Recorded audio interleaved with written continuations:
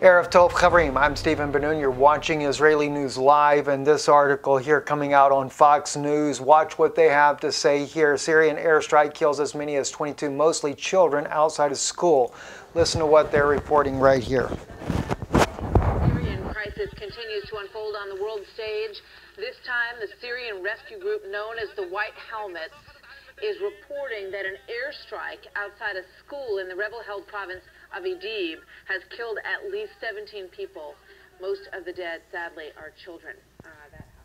Amazing. Now, you know, the one thing that would just send me immediately realizing that there may not be any truth to what is being spoken about here is when they said the Whit Helmets have reported this. Unfortunately, even Virtual Jerusalem, they're running across the top of their own headlines here. 22 children killed in an airstrike, of course, by Russia or Syria or one or both. But then we come over here and RT brings out some very powerful information here that challenges this assessment. We already know that Russia is saying that they had no warplanes in this area during the time that this was claimed to be going on. So what is RT bringing out about on here? School in Syria, Idlib province, not hit by airstrike. Drone photos show Russian MOD. All right, let's see what they have to say there. By the way, the red line in there, protesters arrested at the camp near Dakota Access Pipeline, photo and video. You guys, if you get a chance, take a look over there. They've been running a live feed, and RT's helping the world to get to know more about what's going on there. That's the Dakota Police Department there, along with a lot of extra help there, moving away the protesters there. And I happen to stand with the Native American Indians in their protest to have clean water and not be contaminated by gas or oil pipelines ran through their lands. They have a right to their own land, and I do agree with them on that. Anyway, the Russian Defense Ministry says that it has dispatched a drone to analyze the site on Wednesday's alleged bombing of a school in Idlib, Syria. The ministry says the aircraft spotted no evidence of airstrikes and accused the Whit Helmets of faking digital image of the attack. On Thursday, a Russian UAV was directed to the area to conduct detailed digital photography, said a statement from the Defense Ministry spokesman Major General Igor Konashkanov.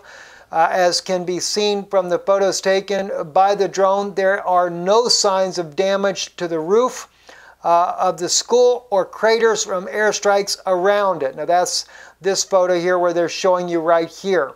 And clearly, like they say, there is no signs of that whatsoever. Now, notice on this as well, it says, we have analyzed the photo and video evidence of the supposed attack.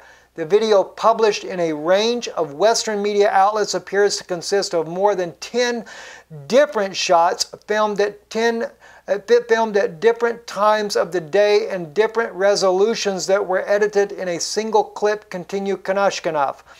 The photograph published by AFP shows that only one wall of the school is damaged and all the desks inside the classroom are in place. The outer fence seen through the hole has no traces of damage from bomb fragments. In a genuine airstrike, this is physically impossible. The furniture would have been swept away by the blast wave, and there would have been damage marks as the classroom walls and the outer fence. And I just think, friends, I just wanted to bring this to your attention because they're making it constantly, trying to build in the Western media, trying to get the people to have a backing for the U.S. NATO forces to come in and attack Bashar al-Assad by a bunch of false propaganda media. And it's really getting sickening to see just how much of this is going on out here. Let me share something else with you here.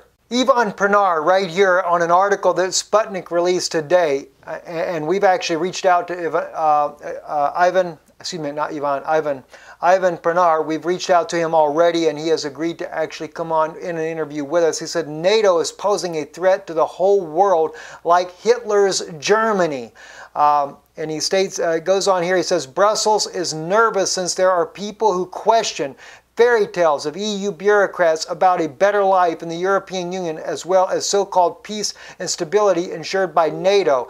In NATO, In fact, NATO has ensured the opposite. The alliance has violated and trampled down on national freedom and sovereignty instead of protecting them. NATO supports overthrowing legitimate governments through bombings instead of advocating democracy, Pernar said. This was brought out by Sputnik News. Very interesting comments that Mr. Ivan has made here, and I have to agree with him. That's exactly, unfortunately, even as an American citizen, that's very much what we are seeing the U.S. Obama administration is doing all over the world, including that with Syria, of course, under President Bush with Iraq, and whether it be any of the other nations there that are going on as well. Libya currently, and now going in even into Africa, in different places there. Very troubling indeed, these things that we're seeing happening in modern times. It is a quest to overtake an entire world. It is a new world order without question. I'm Stephen Benoon. You're watching Israeli News Live.